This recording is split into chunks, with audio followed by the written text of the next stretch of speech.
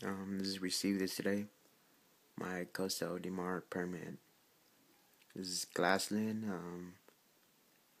amberlin with a green mirror coating. They said this one's good for freshwater, like for example, trout fishing, bass fishing, something inshore like freshwater. So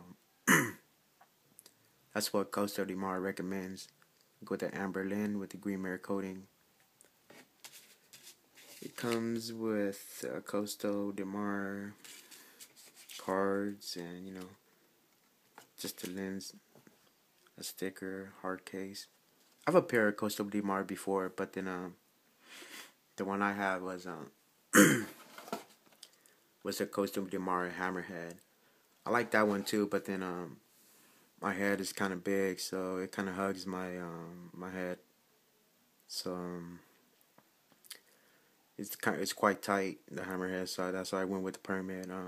I wear size baseball cap 7.5. So yeah, this one just fit me better, so I went with a little bit bigger frame. That is the Costa Del Mar permit.